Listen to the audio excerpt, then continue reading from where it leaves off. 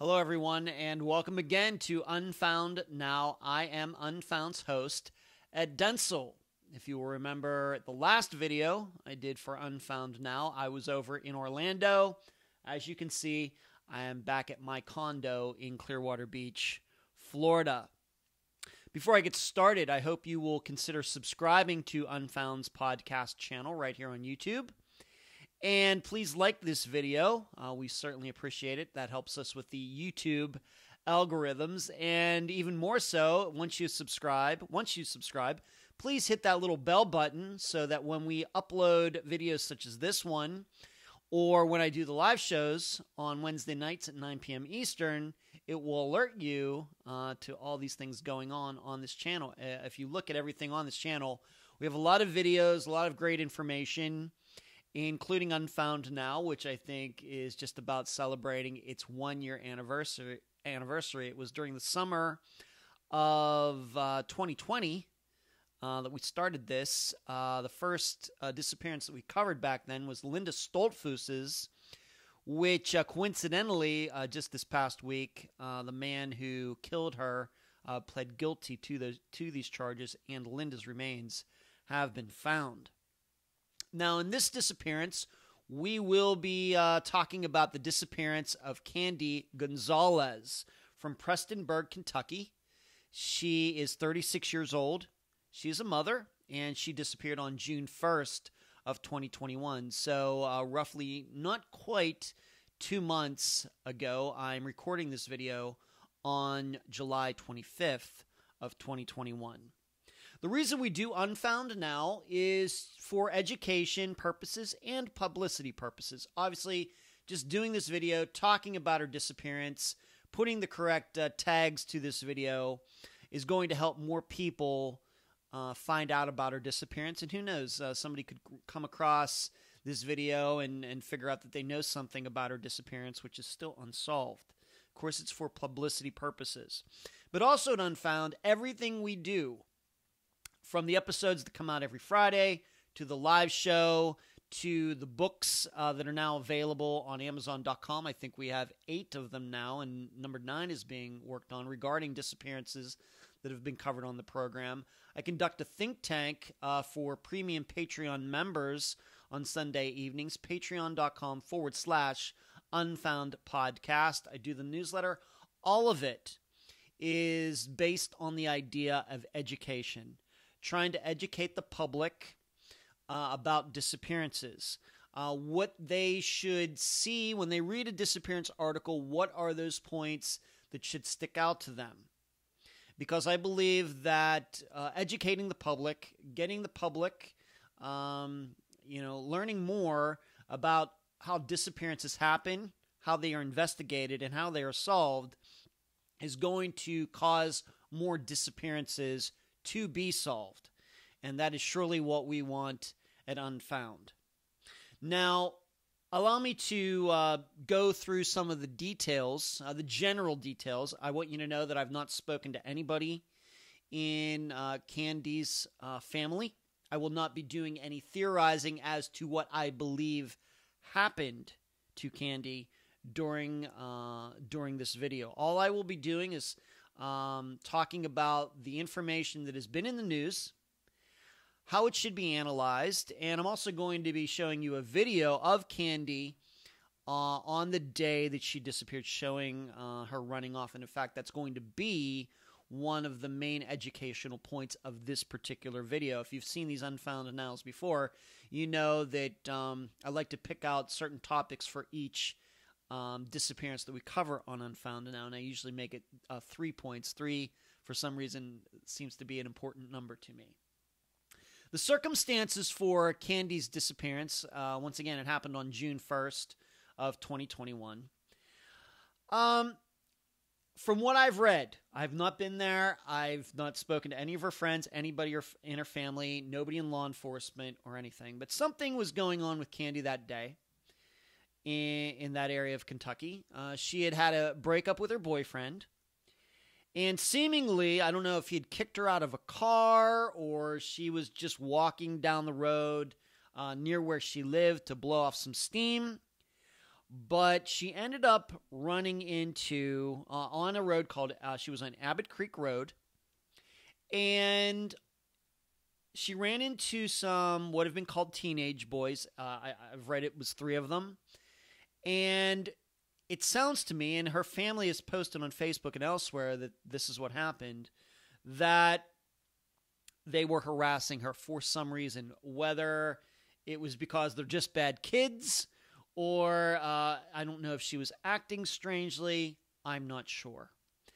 But the family believes that these boys, teenage boys, said something to her to put Kandi even further into an agitated state. And so she went down the street. She ended up at somebody's house outside. And Kandi was there, and she asked the woman who was there to call Kandi's mother. Now, how this woman would have known Kandi's mother's number, I don't know if Kandi had a cell phone with her. Did Kandi just know the number off the top of her head, which seems weird to me in these days of cell phones. We usually don't know cell phone numbers anymore. We just look at our phone and look for the name and hit the button. But she went up to this house, and somehow her mother was called. But while this woman got Kandi's mother on the phone, Kandi decided to run off. And you're going to see a video of that here shortly. She ran into the backyard. She was walking, and then she ran straight back from the house to the edge of these woods, and there's a creek there, Abbott Creek. And you will see her in this video kind of jump down into the creek bed and then go left, which would be generally in an east or northeast direction. And she was never seen again. And searches have been done for her, but she is still missing almost 2 months later. So the points that I want you to think about regarding this particular disappearance, once again, not just raising publicity for Kandi's disappearance, but what can we learn about disappearances in general in looking at Kandi's disappearance, what we know about it almost 2 months in. These are the 3 learning points for this particular episode of Unfound Now. Number 1, how a person runs matters. And the reason this is going to be a topic is because there's a lot of video out there for a lot of disappearances, surveillance video, still shots, doorbell cameras, things like that. And they play a huge role in disappearances. And so we need to talk about how should we look at these types of videos. What are we seeing when we see a missing person on one of them?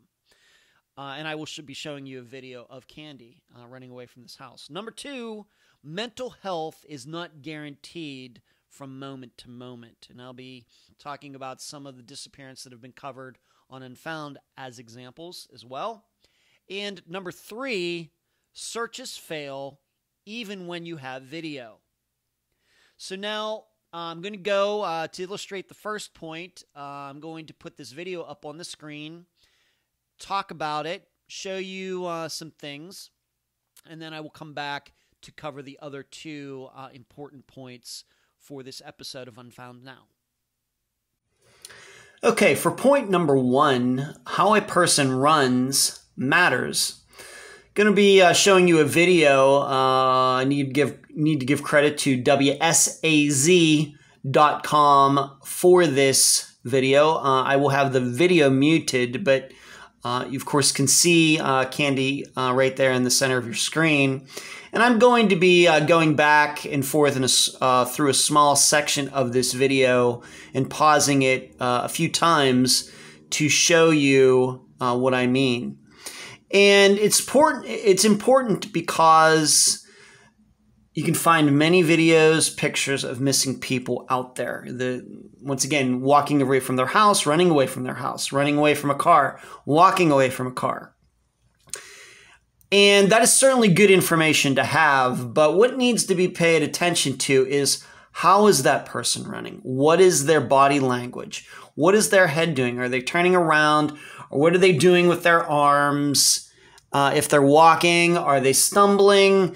Do they seem to be walking in a straight line? This is all very important. In fact, just recently with the disappearance of Chance Engelbert, where there were multiple videos of him on the day of his disappearance, I went through that, and that is a video you can find right here on the Unfound Podcast Channel. So let's take a look at this once with a run through. And then I will go back and kind of pause just to show you some things.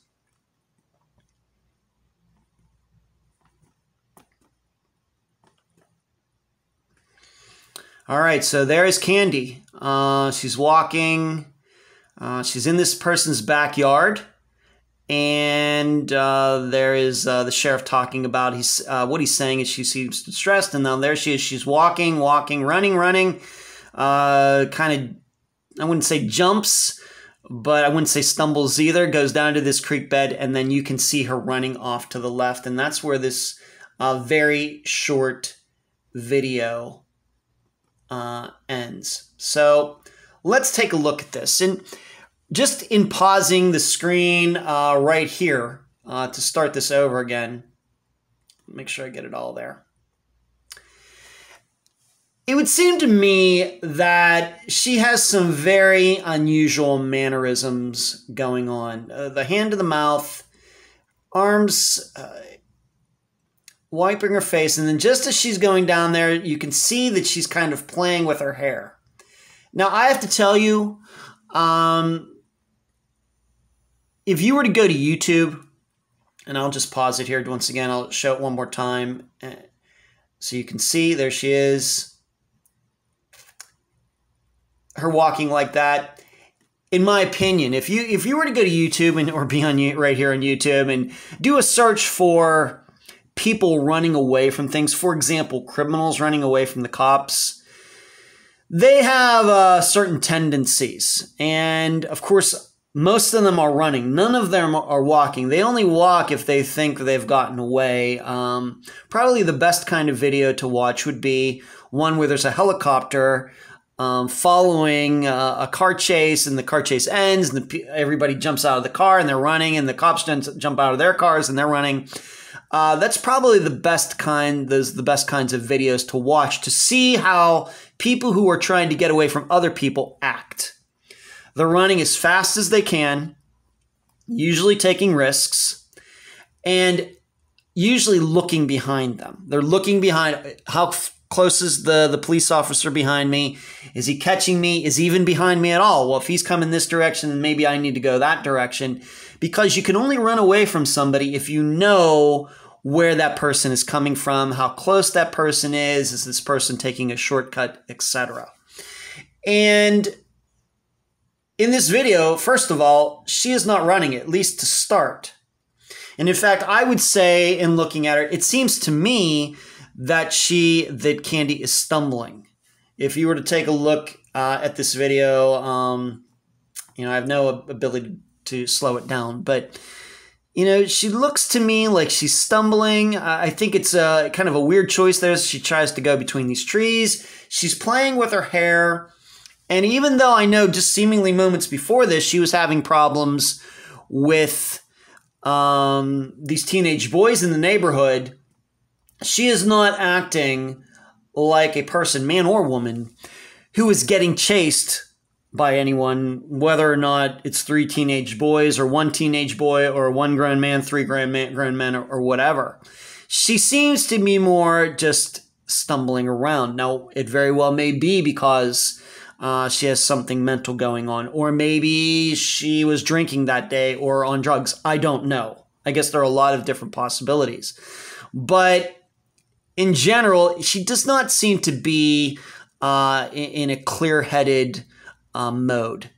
What you see at the beginning of this video. In addition, right here, as her, the filming is not that great, but you can see as she walks there, she's kind of playing with her hair right there as it gets to the bottom of the screen. Does not seem to be somebody who is worried about her safety, in my opinion. I don't think that men or women if they're getting chased or worried about, messing around with their hair or anything. But that looks to me like what she is doing. So let's move on to the second part of this. And there she is. She's running. I have to say, I don't know Kandi. I don't know how she runs. But her running to me seems a little strange, but I understand she might have been barefoot. So that could certainly be a factor why she's running. But I will tell you this, once again, having watched a lot of police videos of people getting chased, people who want to get away, she's not really running like that. And as we get down towards the end of this video, in fact, when she gets, you'll notice right here, there's a creek bed. It looks like it's a couple feet. You'll notice that she doesn't jump in there. I think that if she was worried about her safety, that she would just maybe a bit haphazardly be jumping into this creek. Instead, she kind of, what I would say, tiptoes her way, which maybe could be a factor once again of her being not having any shoes on. That is at least my understanding. She did not have any shoes on. But you'll see her kind of pick her way and then down there, and then she's running, and you see her running to the left. Now,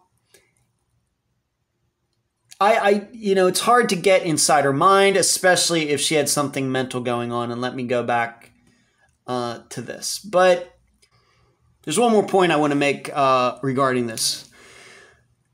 You'll notice here she is once again, what I would say, stumbling around. And then we see the sheriff. He even says that she looks distressed. And then what you notice is she isn't looking around. She isn't looking behind her to see if anybody is chasing her, which is a common trait for people who believe they are getting chased. Once again, watching any criminal video, getting chased, as I've already stated a couple times. She's not doing that. Her eyes are, as you will see once again, to play it again. You can see she's looking straight ahead. And contrary to how people usually behave in these circumstances. Now, what does that mean? It's hard to say. But what I would say is that, at least looking at this video, at least in her mind, it doesn't seem like she thought anybody was following her. Now, she might have thought that a few minutes ago, but in that moment of running down there, she's not looking to see if anybody is following her. And I want you to keep this in mind. Once again, not just watching this video, but any videos that you see in the future regarding missing people. How are those people behaving? What is their body language? If they're walking, running, well, what are they doing if they're running or walking? And this, it seems to be a woman who, I wouldn't say she is fearful. It looks to me, from my experience, like she is worried and confused. And not necessarily fearful for her life. I would also say that her picking to, I don't know how well she knows this area, to say, did she know that creek bed was there? Is that the plan all along? And on top of everything else, we don't know why she chose to run off right in the middle of the phone call that she wanted made to her mother. But what I can tell from this video is that I don't believe anybody was really chasing her. I'm not saying that those 3 teenage boys didn't harass her. They maybe very well did. I wasn't there. But there's nothing that I see here to believe that anybody was chasing her for the purposes of harming her, at least from her body language in this video. Okay, and I am back now for point number 2. Point number 2 is mental health is not guaranteed from moment to moment. I want you to know that I'm not a health professional. I, in fact, did not do very well in those particular topics in high school or college, just so you know. But over the past almost 5 years, I've had an opportunity to talk to many guests who knew what their brothers and sisters, parents, children were going through. And so we do talk a lot about mental health in general as lay people. These guests tell me what was going on in the missing person's life. They might have had a bipolar disorder, might have been a paranoid schizophrenic, for example, Claudia Wells. So I have a lot of experience talking about mental illness, even though I am not a professional. And however, I can tell you about my own personal mental health. I have to admit that I think my mental health has been pretty good in my life, but I have experienced panic attacks, although I have not experienced one recently. I've maybe had 4 or 5 in the last 4 or 5 years. And why they come on, I don't know.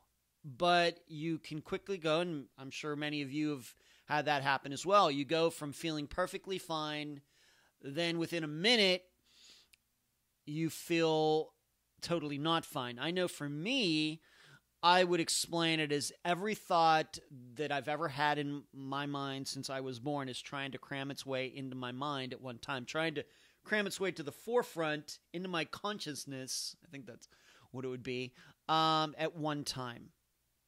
And they usually last about 15 minutes. Now, these days, I can kind of, when I feel them coming on, I know what to do, and so I don't have them happen. But it took me a while. And I think that's the reason I've only had 4 or 5. I think it's very possible that I could have had many more. And I'm here to tell you, I don't have anything going on in my life where I should panic about anything, just to be honest. But they still happen. And so that's kind of what I mean, at least on a personal level, when your mental health is not guaranteed from moment to moment. You can be here one moment feeling totally fine, the next one, none of your environment changes, but your mental stability does. And so we have covered some disappearances that at least seem like it. Chris Sanders is a disappearance we covered in Texas, where it seemed like he was fine, and then all of a sudden, witnesses say he went out to his vehicle, his truck, to get something, and then walked away from it, left the driver's side door open, and the truck alarm, it was a truck, was blaring, the horn going off, and there was Chris just walking down the street, not caring about it. Now, you should know there are people out there who believe that foul play could be involved in Chris's disappearance. I'm not a person who subscribes to that, but this just shows you how, if this did happen and these were the circumstances of Chris's disappearance, you can see one moment he's fine, and then all of a sudden he's walking away from his truck with the door open for seemingly no reason. We had covered a disappearance of Keith Fetter, who went to his ex-wife's with some friends, and just before they were about to leave, Keith started acting like a totally different person, and his friends had to kind of herd him into the car. They got in the car, they left, they got down to the end of the street, maybe 600 feet away. When they stopped, as soon as they stopped, Keith jumped out of the vehicle, ran into the woods, didn't run back to the house, ran off into the woods. This happened in Martinsville, Virginia, some years ago. He's still not been found. So once again, he's fine one moment, the next moment, totally different person, to the point that he's jumping out of a car, running into the woods, never being seen again.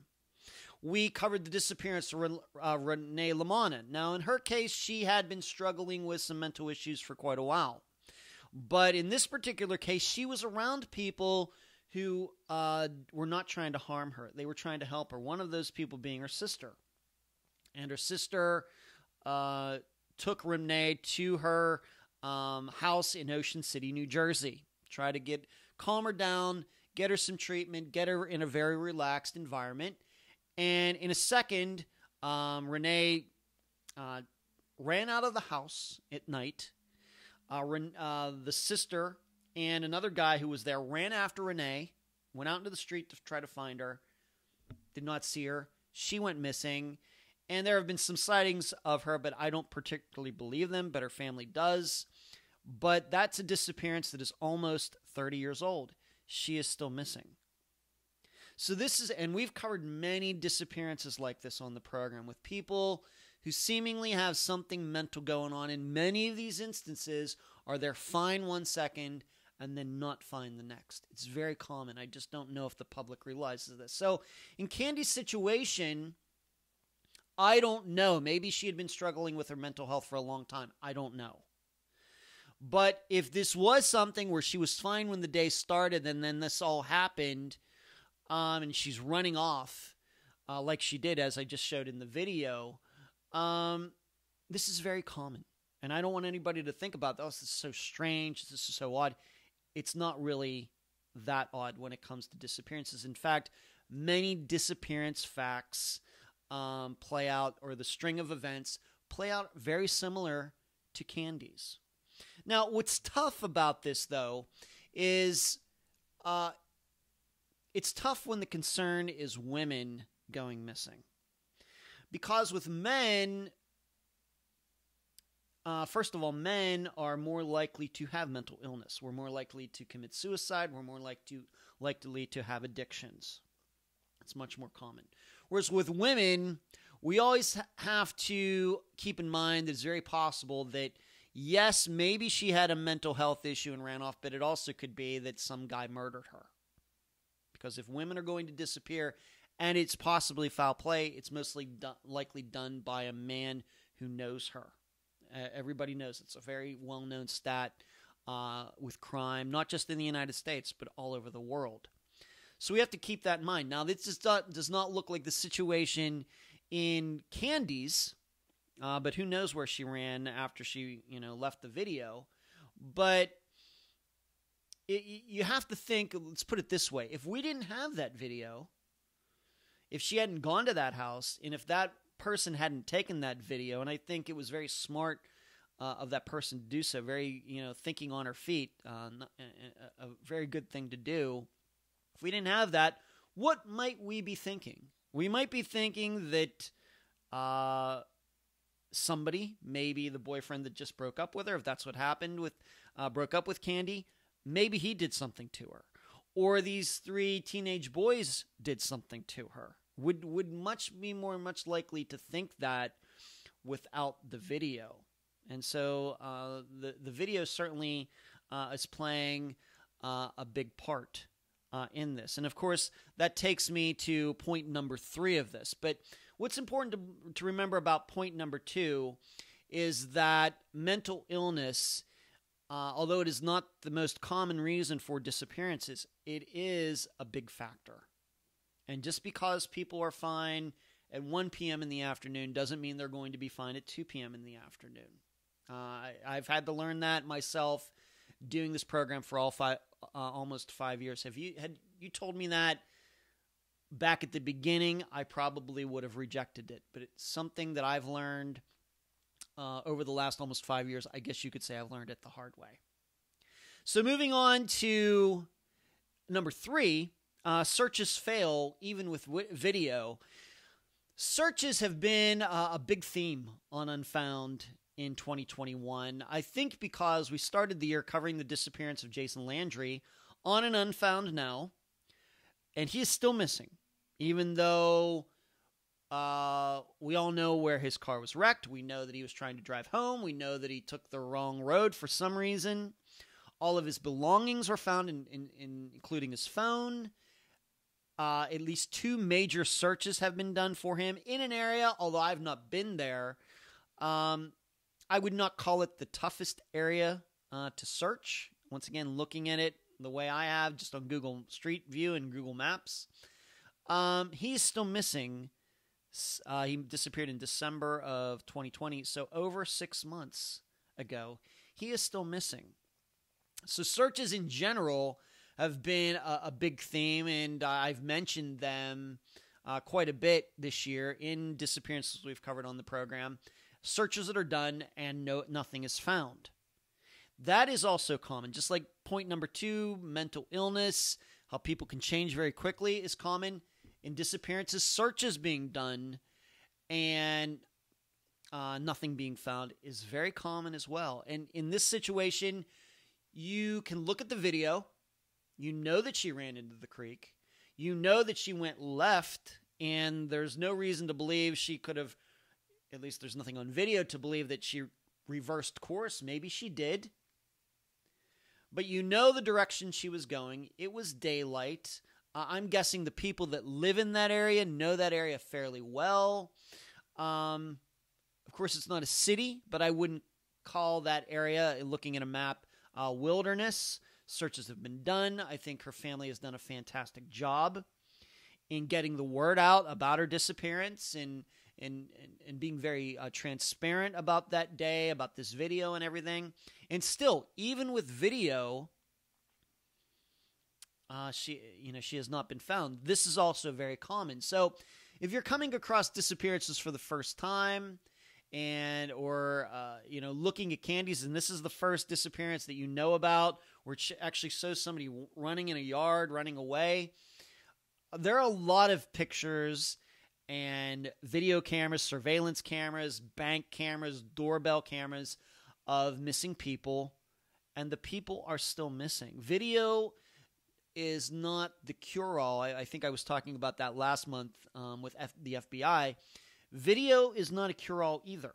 Just because you have video of somebody walking away from their house, driving away from their house, walking away from a job, it doesn't mean much. Having people on video does not make a disappearance easier to solve, unless, of course, the video shows a person jumping off a bridge or something like that. Then, of course, that would be different. We'd know then, oh, she jumped off the bridge and she's probably deceased and she's downriver somewhere.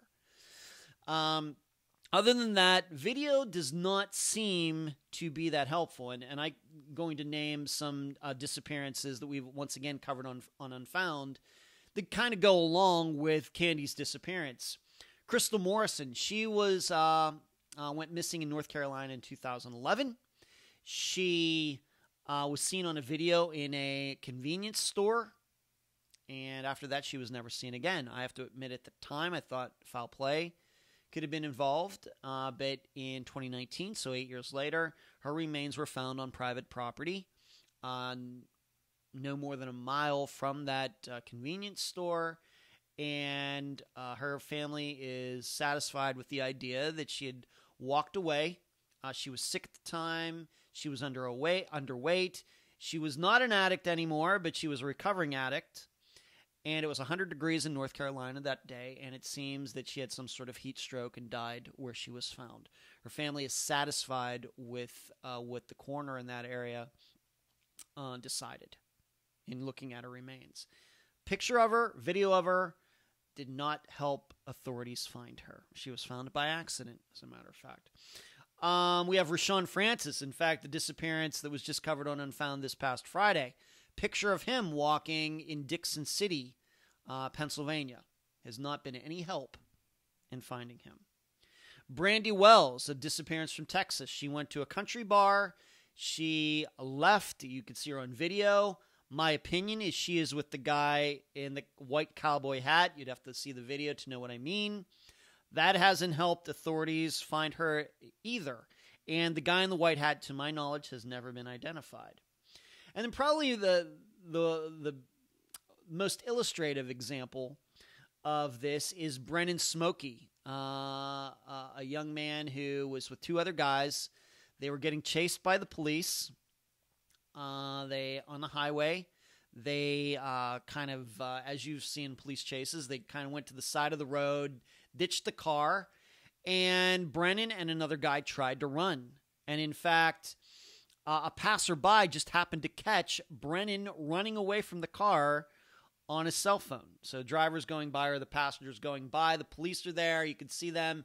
This person's with his phone, filming Brennan running into the woods.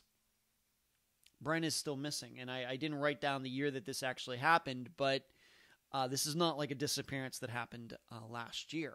It happened in the 21st century, but the point being that he was seen on video running into the woods, police chasing him. Still not been found. So we just have to remember that. And so why is that? Why is it that video doesn't help? Mainly because when these disappearances are solved, that with people who have been caught on video walking away, running away, driving away, is because usually they are not found near the video camera. Even in Crystal Morrison's case, she's almost a mile away. Even though, she's at that convenience store on the video camera, she was discovered a mile away. This is the main reason. So video cameras can give us maybe a direction to look, but once a person goes off that camera, they could go anywhere.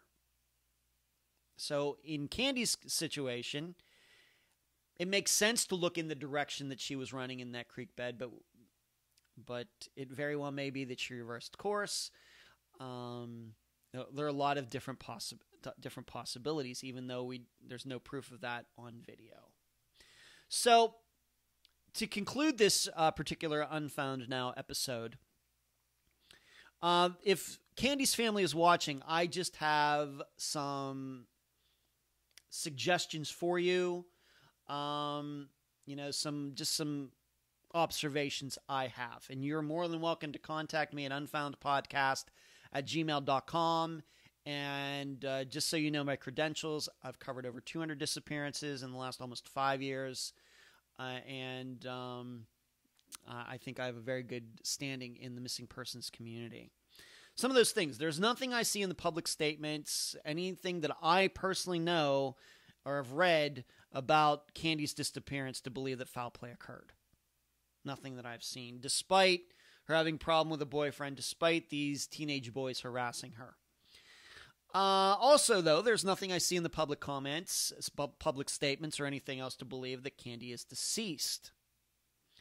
There are no ways I can see that she would have committed suicide unless she had some sort of weapon on her, but I wouldn't know that.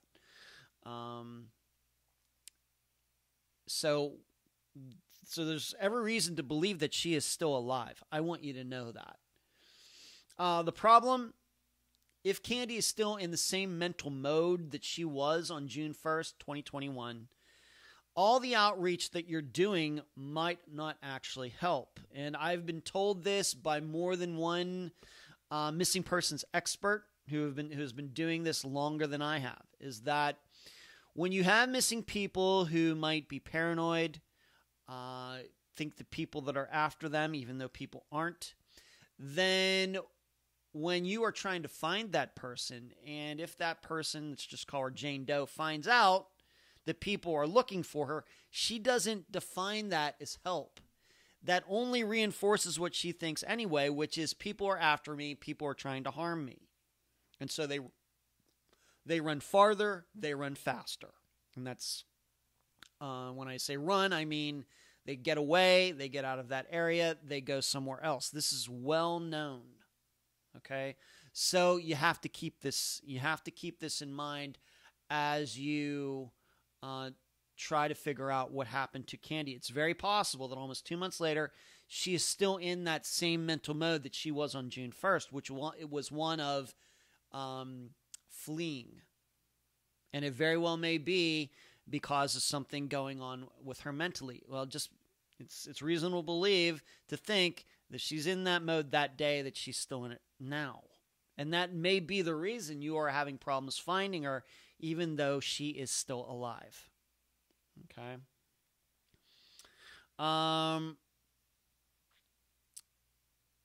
Kandi was lucid in some respect, though. That's something that is obvious to me. She wasn't so disconnected from reality that she didn't know who everybody was. She stopped at that house, and she wanted somebody to call her mother. So there was a part of her that was still based in reality. But it also, as I illustrated in the video, I think it's fair to say that her running like she did, her actions, playing with her hair, etc., shows me that also something was not totally right with the way she was thinking as well. Okay, but there's reason to believe that she was at least partially lucid, is the word, clear thinking, at least for part, before that video started. I would also say it makes sense. I don't know. I understand that her mother lived close by. A family member lived close by. It makes sense to me that she was choosing to run in that direction, but being that she hasn't been found, I'm guessing people tried to go between where she was last seen on video and that house. I'm guessing that has been done. But for the family, I also want you to know, as is proof with Jason Landry's disappearance, that searches are very hit and miss. And it pays to go over the same areas once, twice, 3 times. You have to remember that the human body is not that large compared to any search area. And I would also say what Kandi was wearing that day, even though it's pink or purple and you wouldn't think that would be very good camouflage, you get amongst the leaves, the foliage, the trees, you would be amazed at how much that color might blend in. It is not a color that would really jump out. If it was fluorescent orange, maybe some other colors, colors maybe you would say are not natural to nature, then that would be different. But what she was wearing there, you would be surprised how well it could blend in. So that is my suggestions to the family, that once again, they can contact me at any time. I'm here to help. I work for free. And I appreciate you watching this episode of Unfound Now. And this is a monthly series, and so you can look for me again towards the end of August. Once again, please consider subscribing to this channel and liking this video. And if you feel like donating to the program, patreon.com/Unfound Podcast or paypal.me/Unfound Podcast. Thanks for watching.